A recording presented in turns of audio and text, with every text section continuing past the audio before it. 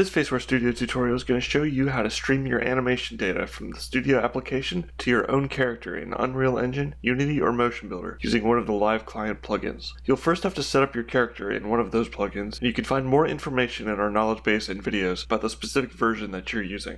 To start streaming your animation data, open up the streaming panel. There are a number of advanced options here, including toggling different face groups, but for now, we're concerned with just streaming the data, so we'll go up to the top. We need to check that the port number in Studio matches the port that we've set in our live client plugin, and that the live client has the IP address of the Studio computer entered. Once we're all set, simply toggle Stream to Client on and we're good to go. You can see the little broadcast icon on the panel is orange to let you know the data is streaming. That's all there is to it. Combining the animation tuning and motion effects tools while you're streaming the animation onto your own character rig will allow you to get the most out of both Faceware Studio and your own character performance.